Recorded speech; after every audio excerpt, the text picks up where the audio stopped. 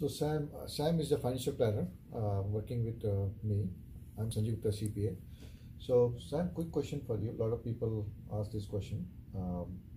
So is there anything a business owner or individual tax filer, individual tax filer can do anything after December 31st for Sure. retirement planning? Yeah, so you get to the 31st and you're like, hey, I need a tax deduction. As a business owner, there's a few things you can still do. You still have time to put in place a SEP IRA, self-employed pension, or SEP IRA. So SEP IRA, what's the limit of SEP IRA? So for SEP IRA for 2019, you can do either 25% of your W-2, if you're S Corp, for example, 25% of your W-2, or if you don't have that model, like your LLC, you can do 20% of your net profit. Can go into it. Yeah, so people get confused with SEP IRA and the profit sharing. Can you give some idea about? Yeah, so SEP IRA is one. Profit sharing is a little different. What that is it's similar in the mechanism. However, what's happening on the profit share, you're usually doing it not in an IRA. It's actually its own plan. It's actually on the chassis of a 401k. Okay. It's actually not an IRA. It's on the 401k chassis. Okay. That's really the main difference. Okay. So can they invest in stocks and mutual funds, or they just have to just do the mutual funds part in profit sharing? What's a SEP IRA? SEP IRA, I think you can invest in stocks and everything. So there's more flexibility in the SEP IRA for sure. You'll be able to do different types of investments. You can even do self-directed if you wanted to. The profit share is a little more confined to the mutual fund companies.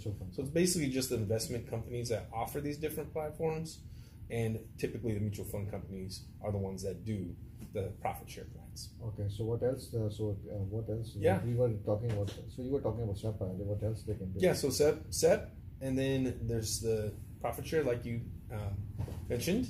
There's simple IRAs. There's still time to do those. Oh, simple IRAs still they can do? Yes. Okay. Yeah, this is a little beneficial if you have eligible employees. So the next level up, you can still do that with some caveat. There is some nuance there, but those are basically it. SEP IRA, profit share, and simple IRAs. What about individual tax filers? For the individuals, there's basically just one, and that is a regular traditional IRA. So if you still need a tax deduction, you have till you file your personal taxes to put into an individual IRA. Of course, they have AGI limitations. Right. And, so you're just spouse working, not working in retirement plans. That's right. What about non-deductible IRA? Do you know? Do you have any thought process on that?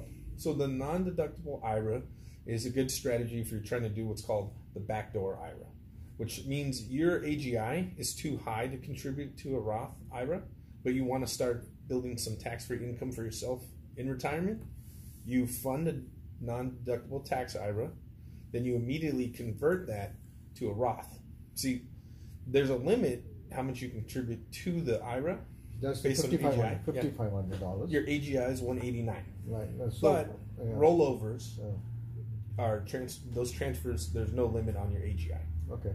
So that's a good thing for the individual tax filers. We do recommend to our clients start looking into backdoor Roth. Because money goes tax-free in the Roth. That's right. It makes sense. It grows tax-deferred and it's withdrawn tax-free.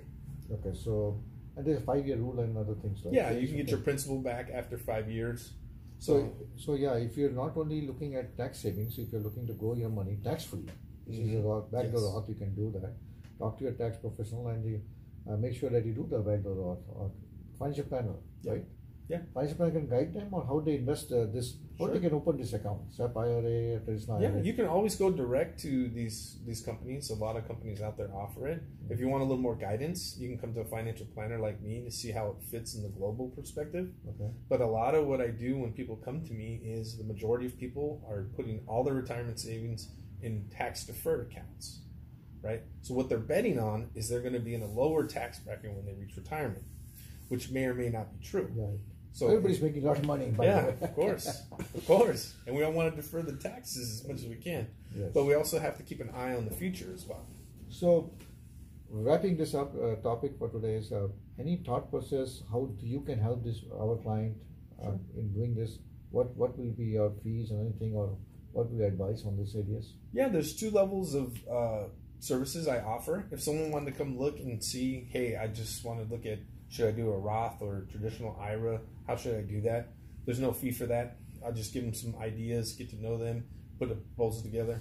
And if they decide to do the IRA with me, we'll discuss, my fee for ongoing service at that point. If someone wanted a global financial plan, they wanted to look at see how they're going to turn these into retirement income, and they want to look at some other components in their financial life, I charge $1,500 for a financial plan. Whether they do anything with me, it's up to them. I build them the plan. If they want to go do it themselves, that's fine. If they want to do it with me, that's great too. One more last question I have. Sure. So, what is the distinction between you and versus online? Going to online and like fidelity.com website and doing just making the payments. Well, the big thing is guidance, right? Just like in your profession, people can do TurboTax, right? And that's appropriate for some people. But once you get to a level of success and wealth, you're really going to want some guidance because you don't know what you don't know, right? So that's why I've switched to this model where I charge a planning fee so people can get an idea of how everything's working together, and whether they implement with me or they go do it themselves, that's fine. So in the end, they can still go to their Fidelity if that's what they like, but at least I can give them some professional advice.